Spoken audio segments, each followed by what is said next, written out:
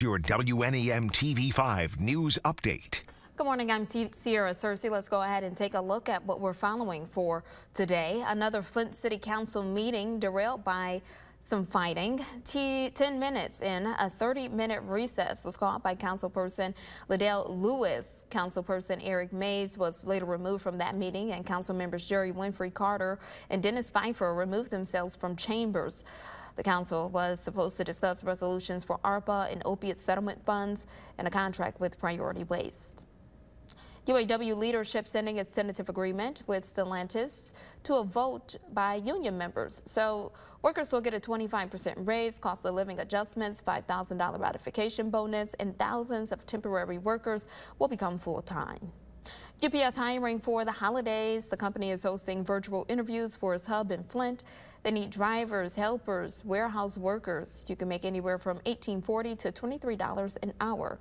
The virtual interviews are Saturday. They run from 10 to 2. You can sign up through the hot link section on WNEM.com.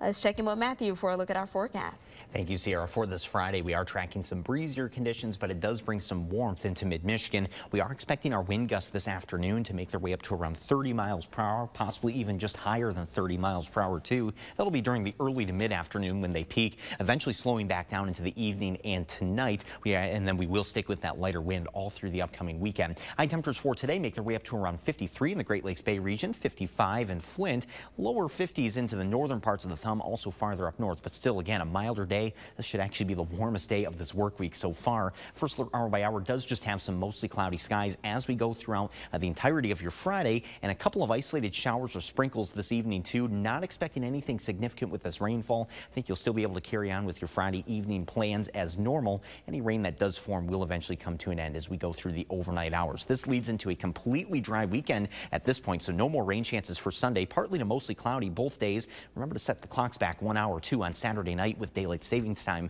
coming to an end. But if you have anything to do outdoors this weekend, really looking pleasant for both tomorrow and on Sunday with a lighter wind as well. We do start off next week on Monday with a better chance of rainfall and even a few more showers right through the middle of next week too. So next week is looking more showery, and eventually we'll cool back down to the 40s starting Wednesday and Thursday.